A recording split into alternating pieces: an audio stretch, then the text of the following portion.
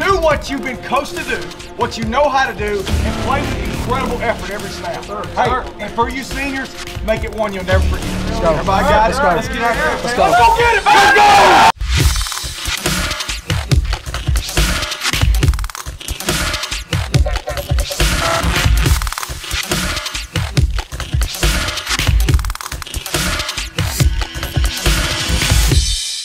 Welcome to the Coach Bryan Moore Show. Margaret Ann Prater alongside Coach Bryan Moore.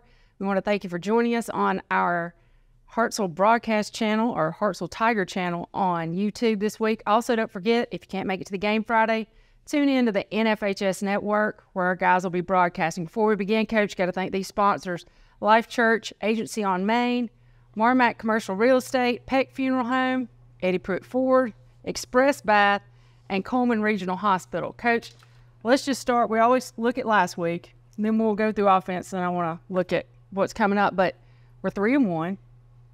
But at the end of that first quarter, we were leading 7-0. I can't even talk. We were leading 7-0. I thought we were in an Alabama game. Yeah, it was a slow start, and you know, that's tough to get them going and locked in, and because they know, you know, our kids are smart and they kind of know what's going on. And but I thought we did respond in the second quarter. I thought that was better. We just were a little sluggish to start, and we had a 3 and out, which can't happen. We had a turnover, which Lincoln has never fumbled ever since he's been here, and that was his first time. So that was tough, and we were driving the score then. And but from that point forward, we were good. But we've not started fast all year. We haven't scored on an opening drive this season, and so we're talking about that and working on it and trying to be better at scripting and making sure that we can execute the plan defensively right there off the jump. We had a offsides penalty, which can't happen, and but again, we settled in and we're fine. Glad to have that one behind us. Well, and I usually don't like to talk about our previous week's opponent, but this Columbia was different than the other Columbias we faced. They seemed a lot more organized. They stuck with the game. Yeah, they did it. They're doing a good job. The coaches are. There are more kids. There's 40-something kids over there. They're still limited in some areas, but they tackled us and they took care of the ball. They had one turnover. It was our lowest turnover deal for the year, and so we had 9 up until that game and had 1 in that one. So they did a good job. They're better, and proud for those kids. We talked about them and wanting to see them do well. And, right. You always want to honor your opponent. And, our kids were happy for them. I know that sounds odd, but the state of that program where it's been, for them to respond and have more guys out, and they've got some good-looking athletes and big tackle and some good-looking players. And, they're certainly better, and their coaches have done a great job. You had 8-minute running quarters. It's just a fan question for the second half. How do you even go about that? I was doing color commentary, so we came out and noticed it went really quick. Yeah. So do you talk to him? Does he talk to you? To the officials? So the officials are sort of the middlemen, and so Coach Watson wanted to play. He wanted to play 4-minute quarters and running clock, and I said, well, I'm not going to put my starters in the game at all. You don't want to talk about that before the game because it's awkward, but at halftime they sort of work as the middleman. And so the head official came over and he said, this is what he wants to do. I said, how about we play 8? We can run the clock. I'll only play my second group, but I want those kids to have reps too. I really would have liked to have had more. We only had 1 drive apiece, 1 drive on defense, 1 drive on offense.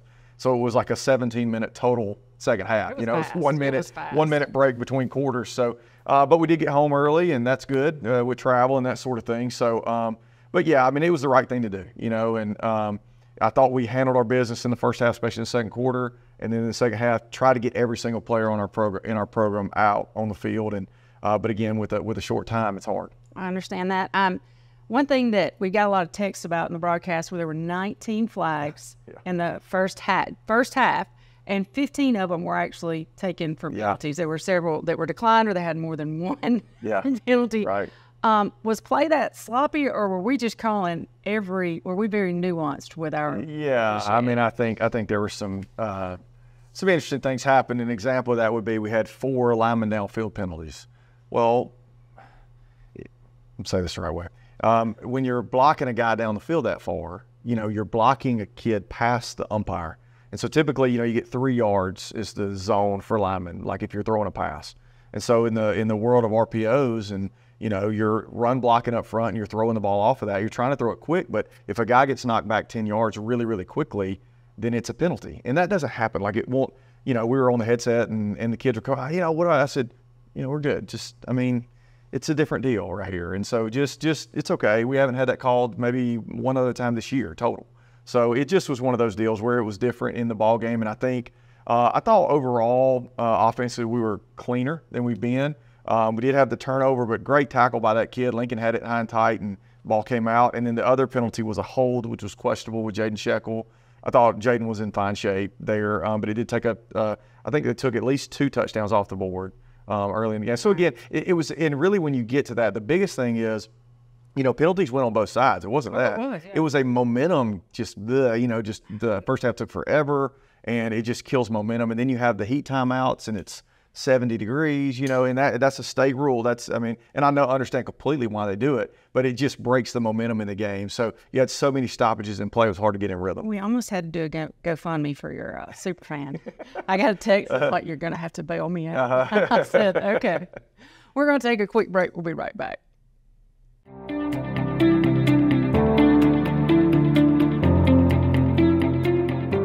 Hi, I'm Jenny Tankersley. I'm Dwight Tankersley. And I'm Rejane Hampton, and we're your agency on Main. Local realtors here to serve you.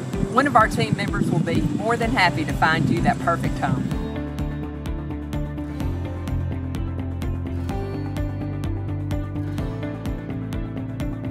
Go Tigers!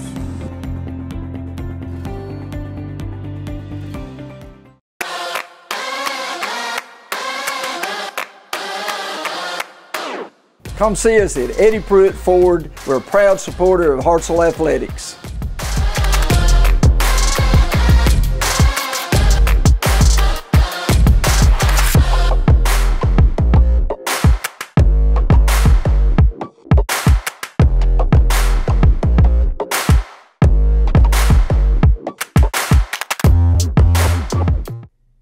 All right, I'm back with Coach Bryan Moore. Coach, let's talk about the offense. You averaged 7.5 yards a carry. That's the largest we've had, largest average, largest rushing total we had. Why did that happen? I thought we were better.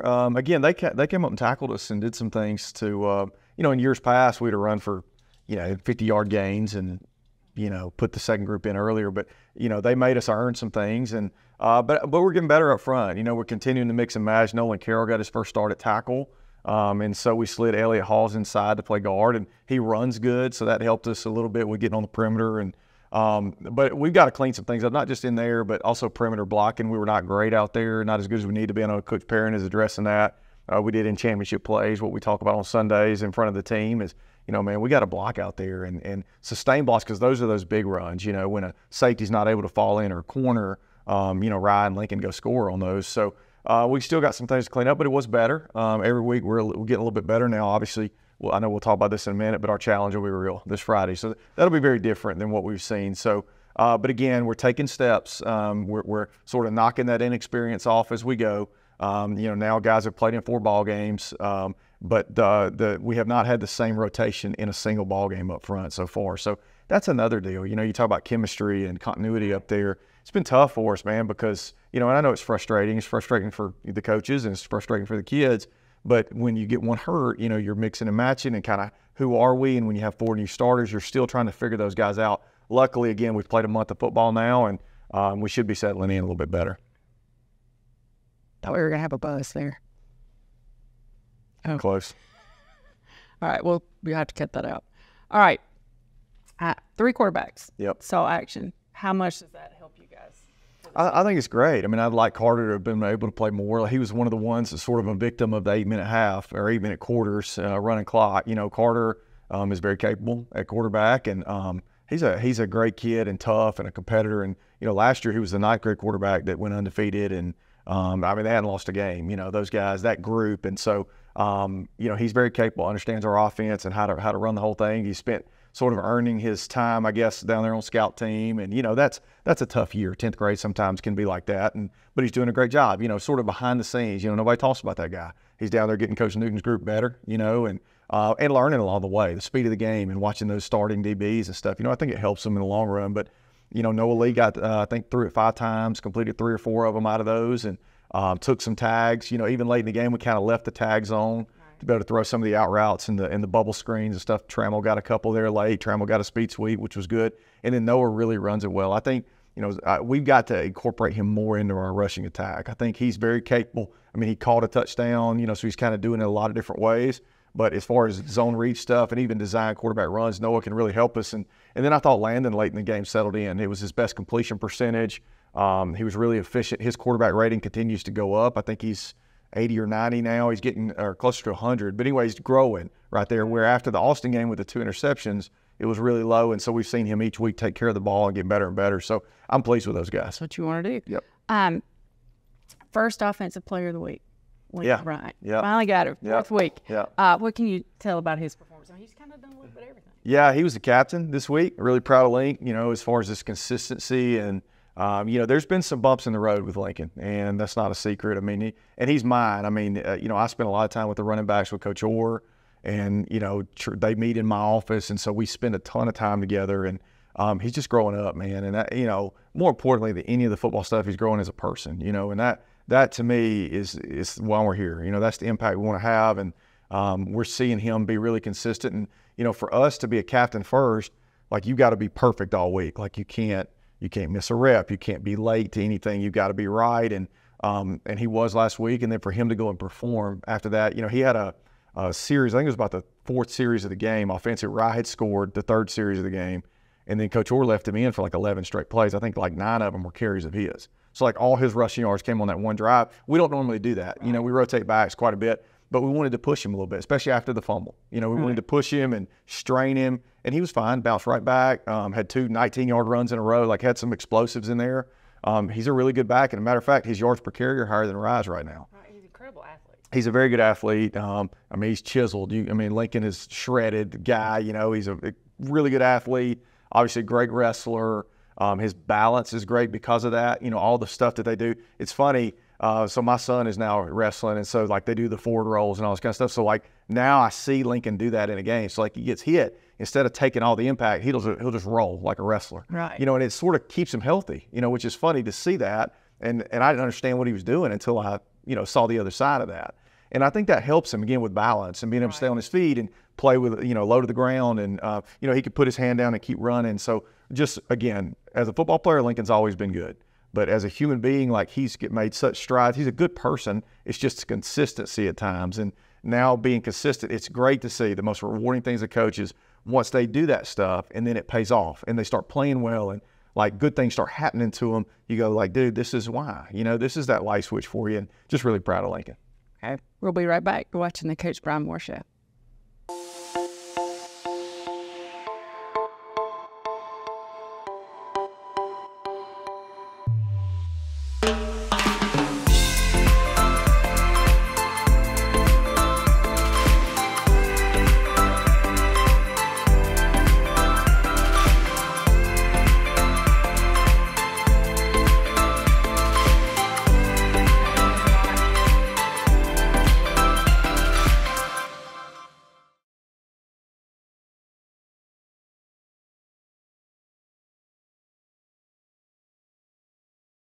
All right, we're back with our Player of the Week, Lincoln Bryant, Eddie Pruitt Ford Player of the Week, and Lincoln's a senior running back. Lincoln, first thing, what was your favorite moment so far this season?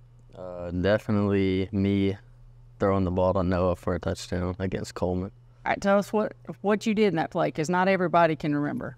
I went in motion, and Landon threw me the ball, and then I threw it. So double pass. Yeah, double pass. That's awesome.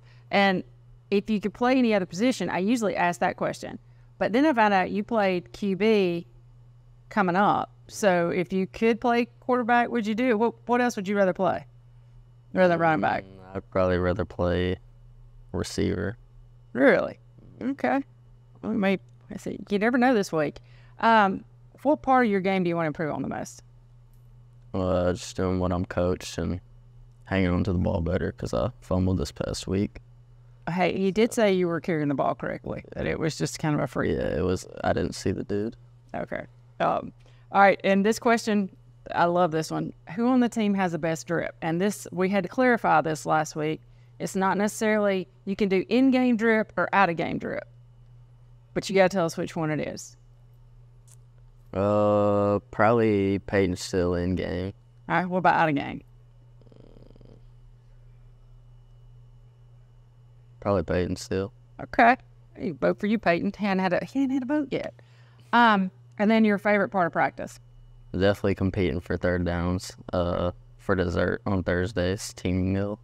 That's what everybody says. So the dessert's got to be good. Oh, they are. I'm going to have to score an invite to team meal. Mm-hmm. All right. Thanks so much for taking your time to come down here. We'll be right back. You're watching the Coach Bryan Moore Show. This is Shane Odom with Marmac Commercial Real Estate. We approach real estate with our 3I approach: integrity, intelligence, and innovation. To be your full-service real estate company that can handle all your real estate needs, from commercial, such as warehouse, retail, apartments, to land, farms, residential developments, along with houses such as investment homes or your dream home. Marmac Commercial Real Estate has over 15 years experience providing award-winning full-service real estate experience. One team, endless possibilities. Marmac Commercial Real Estate. All right, we're back with Coach Bert Newton. Coach Newton's our defensive coordinator and assistant head coach. And Coach, you record your first safety. Let's just start there. We'll start with something positive. Hadn't had a safety. What happened to give you that opportunity? Well, that was the big play was set up by kickoff for special teams. Our kickoff cover, kick it deep, and then the guy went backwards, and there's a great shot on our drone shot. There's like 9 guys like just swarming this guy, and we get him on about the 1, and the next play we call our 6-man pressure, and slanted inside, and Porter hit it in the mouth, and maybe Jamison hit it too. So it's like a double safety deal, and so it was good. It was good. That's awesome. 31 players, I had to look at my question. 31 players recorded a defensive statistic of some type. What does that say about the depth of your defensive players? We talked about it even starting with the first week at Austin. Like, our depth's going to be one of our things we're going to be good at. And just the coaches trusting those kids and having the rotation to get them in and making sure that we're getting equal reps, and guys that need more get more, and less get less. And it breeds a competition, too, at practice of, if I do better, I'm going to get more reps. And so that's been really, really good this year. All right. And then I want to talk about this moment that I saw in the fourth quarter. So as soon as I saw it, I was like, I'll ask Coach Newton about that. Your reserves. Columbia gets first and goal. Yep. And they kept him out of the end zone when it did. Really did. And there's some young bucks like Parker Worley was in there and got a stop on a first down. Blaine Johnson had a big one. It's always exciting when those young guys start doing that. And it was it shows the growth. Against Jackson Hole, we put some young guys in there, and we gave up a score late. And anyway, I was very proud of them. Yes. And then let's turn to Gadsden City, because I've got lots of questions about them. Me too. One of the statistics, I got to read this because it's a long question. It's the big plays, right? Yes. And you define that as plays of 15 yards or more. Now, I did got a bunch of them. Yeah, I did a little research, and that's pretty much how they score. Yep. So, how are you scheming up, or what strategies are you using that you can tell us to try to stop that? All right, so they're averaging 44 points a game. I think they're number 3 offensive in the state or something like that. By the way, you've been giving this 4 games of death thing. I looked it up. They're all averaging 40 points or more a game. So, and the Gadsden City, going back to them, they're very talented. They got receivers and running backs, and the quarterback can go. And just being right, and I think controlling the box and making everything go east and west. And then Coach Cole, the first thing he does a PowerPoint every week that the kids get to see on Monday morning, and it's really, really good about. But it's don't let nothing behind you, make them earn it. And if we do that, we're going to be fine, I think. But they are very, very talented. It's going to be a big challenge, but I'm looking forward to it. I think it's going to make us better no matter what.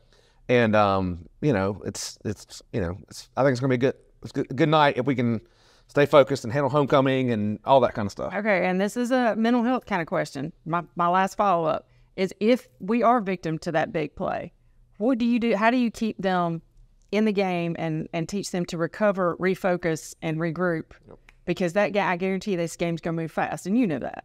I think it's next play, correct what we can correct technique-wise, and know that we have faith in them, and if not, they wouldn't be in there, and they'll come back, and we'll be fine. Okay. All right. Thanks, Coach. We'll be right back. You're watching the Coach Bryan Moore Show. Thanks. Peck Funeral Home is owned and operated by folks who live in the same communities they serve. Our employees are the heart of our business. The funeral home proudly employs over 30 local individuals.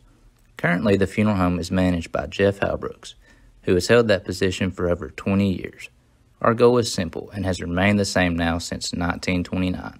Peck Funeral Home strives to provide genuine service from the heart. All right, we're back with Coach Bryan Moore. Coach, let's look ahead. Next Friday. Last year, we were road warriors. Yeah. You know, we had 4 games in a row on the road. And, you know, what is better? We got them at home this year, 4 games in a row. Tough opponents. Yeah. Was it better when we were us against the world? Or do we have an advantage here because we're at home and we feel comfortable? I think it worked great. And it did go into the planning and the scheduling. You know, last year was an old team, you know, that I felt like could handle it. And some things had to work out too. Like the opponent has to agree, like, you know, you can't just get to pick wherever you want. If you want to be home or away that year, it has to all work out in regards to their schedule and all that goes into it. But I thought our team last year could handle that. Now, I didn't know if we could go on the road 4 in a row and win them all last year. You know, to go to Gaston, Oxford, Muscle Shoals, and then to Athens, I think was a challenge would be for any team. But I knew that this team would be younger. And so to be able to have these 4 games in J.P. Cain Stadium is huge in front of our crowd. Now, we have to do the homecoming thing this week, you know, which is, which, you know, I told them Sunday, I said, look, you know, this is not a homecoming opponent. Like, it was the only option, you know. Like, I want you to understand that I didn't want to play them. They're too good for that. And with all that goes in it, I said, so, like, you're going to have to sort of treat your homecoming a little bit different than you're used to. You know, we're at a place that homecoming matters. And, like, it's such a cool school thing for us to do all that we do.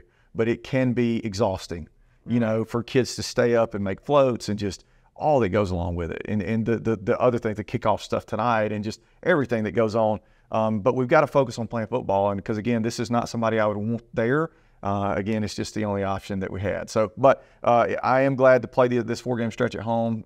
Gaston's really good, probably a little better than they were last year. And so we'll have to, especially offensively, they're pretty dynamic. And so we got our work cut out for us. We'll have to have a great week.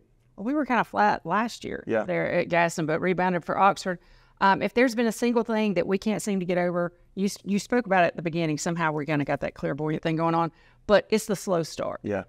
We can't seem to start a game quick. Yep. We got to do that against Gaston. So what are we doing? Well, I think you got to alter practice. I mean, obviously you got to bring awareness to the problem because kids may not see that. You know, I don't know if at 17, if I remembered how many opening drives we scored on versus, you know, you're just out there playing and whatever. But as coaches, we look and we say, all right, we got 11 possessions in the game. The first 4 were terrible. We can't keep doing this, you know, and it's been every week. And so, you know, defensively, we started really fast. And, you know, except for the Austin game, other than that, we've been really sharp early in games. And like in Jackson-Olin, we were great in the first half and not quite as good in the second half. So we've started pretty fast. Offensively, I think we've got to alter practice. We got to get a little bit more competitive at the beginning. So right when we flex, like today, we're going right into a competition period. So I think maybe it's just, you know, starting our engine a little bit, you know, but golly, as far as like pregame stuff, we do more than anywhere. I mean, we band stretch and partner stretch and go out on the field at 5:20 and like to a point where it's a joke how early we are out on the football field, you know, with the coaches and me and whatever. But, you know, I don't know. I think we've got to continue to figure out what the right ingredient is with this group. You know, part of that's Landon. I put that on him a little bit. The Q's got to get us started, not just from his play, but also being vocal, being assertive, you know, going ahead and leading. Like you hear him as the game goes on, he gets more and more vocal. But he needs to start that way. Take control. It's his team, man. Let's go. And then as far as Will and Matt and everybody, let's put him in positions where, you know, we can get him settled. Let's get him hit early, you know, get a run in there. Let's flip a couple of bubbles out there and complete some passes and get in a little rhythm. So, you know, I think it's a lot of things that go into it. You know, I think we've got to be willing to be a little bit more aggressive early as play callers. You know, that's okay. Again, you know, you and I've talked about this. How far down that rabbit hole do we want to go? You know, we got to be careful not outdoing ourselves here and, you know, losing our minds as to who we really are. But I think with this group, we're going to need to, and we're going to need to find a spark early in the game. And so we're searching high and low to find that answer. Gosh, knowing and the personalities with coaching staff, you're going to be stretching the boundaries a little bit. We're pretty in the bubble, aren't we? We kind of, that's where we are. We're pretty routine. So, yeah, it'll be good. It'll be awesome. Who do we need to look for? Just go ahead and start listing them. As far as them? Yeah. Man, all right. So, offensively, I like their quarterback. I think he's a senior. He's a baseball kid. He's had a labrum deal that he's better. Last year he was limited throwing the football, but you can tell that he's better. Yeah, he can really run and still does. Keeps him on the grass, with issues, and I think really does a great job. And then the back five is really dynamic. He's a junior. Up until last week, and I didn't chart the Fort Payne game, but he scored 8 of their 13 touchdowns leading into last week. 6 rushing, two catches for touchdowns. Really good. 16 is a kid that played quarterback some last year. Is playing sort of a hybrid body, bigger body. Plays fullback, can play in the slot. He scored a couple of times. He's their go-to third down. They want to go there to him. And I think they're better up front offensively. Multiple linemen. I like the left tackle, 6'4", 300, good-looking cat. The center can play. Right guard's a good player. So I like them offensively. They're I think, much improved. I think much improved compared to last year. And then defensively for them, it starts with Kirkpatrick, right? I mean, it starts with 4. You got an Alabama guy back there at safety that returns kicks, and he is so dynamic with the ball. He's like Ryle on returns. I mean, it's crazy. If you kick it to him and he has space, he's going to score. And so, obviously we've done a tremendous amount of prep, and, how do we answer that without beating ourselves, because there's a balancing act there. 6, the other safety, is a good player, and they got 2 of the defensive linemen that I really like, 99 and 98, that are good players. So, again, this is the best defense. I think they're better on defense than Austin. I think that top to bottom, they're really physical, run to the football, a lot of man coverage, come get you, and but again, this is what we scheduled this for. We scheduled it for when we get to November. We've seen this. We've seen SEC guys. We've seen, big 300-pound D linemen. We've seen a back that can go take it, against Hewitt-Trussville. I mean, he goes 70 yards against them multiple times. I mean, so he's scoring against real people. It's not just scoring against, teams that aren't very good. He's playing against other Division I players. So Over Montgomery. Right, scoring against them from distance. So, again, that's what it was all about. You just hope that, it's like Coach Newton said, one way or another through this 4 weeks, however it shakes out, we're going to be better at the back end of it. Now you need to win some of these so that you're not, it's, awful at the end, but it is going to make you better. We will be challenged and tested just like last year. Okay, and speaking of Kirkpatrick, my last question here is he scored, I've been told, on punt returns every game. Yeah. So what are we doing? Better not kick it to him. We're working on it, man. I mean, there's a lot of different ways. It's not just kicking the ball directionally away from him because he's so talented he'll go get it, but it's hanging it up there with height. It's hang time, and we've got great cover guys. Peyton Steele's on there and guys like that can really run and have done this for multiple years. And so we'll work drills on that. If we do make a mistake and kick it to him, then we've got everybody has got to gang tackle him. Last year we kicked it down there to him.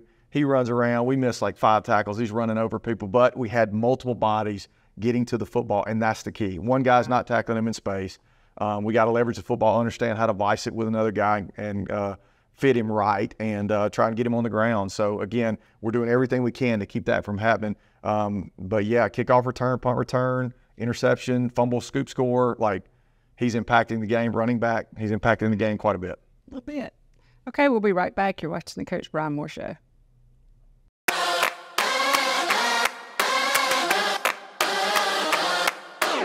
Come see us at Eddie Pruitt Ford. We're a proud supporter of Hartselle Athletics.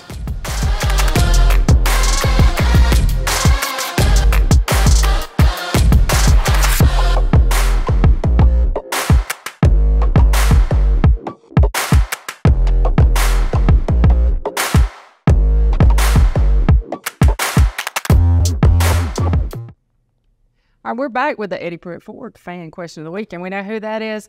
I'm going to read it. She sent it to me this morning. Gadsden City of Fort Payne had a combined score of 107 points, and that tells me there's no defense either way. Defense is our strong suit. Yep. So how do we prepare this week? Well, I think Gadsden's really good defensively. I think it was Fort Payne had some good stuff. Watching them on film, they did a good job. Their quarterback's a big-time player. He threw some balls in that game that were incredible, and so they did a good job with that. And again, Gadsden scored in a million different ways. So that they impacted the game. I mean, it was like 61-40. So, I mean, it was crazy was the score. But yeah, I mean, I think Gadsden's really good defensively. Like I said, Fort Payne schematically did some really good things against them.